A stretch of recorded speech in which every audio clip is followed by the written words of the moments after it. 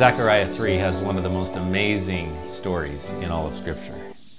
Then he showed me Joshua the high priest standing before the angel of the Lord, and Satan standing at his right hand to accuse him. And the Lord said to Satan, "The Lord rebuke you, O Satan. The Lord who has chosen Jerusalem rebuke you. Is this not a brand plucked from the fire?" Satan comes before God to accuse Joshua. And Joshua stands there as the representative of all Israel, of the people of the earth.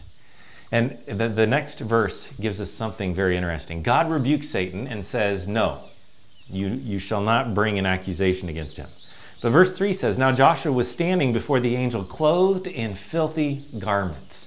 See, the reality was Satan had something to accuse Joshua over. Those filthy garments symbolized his sin, his people's sin, symbolized our sin. And yet we stand there before the God of all the universe, clothed in our brokenness and our sin.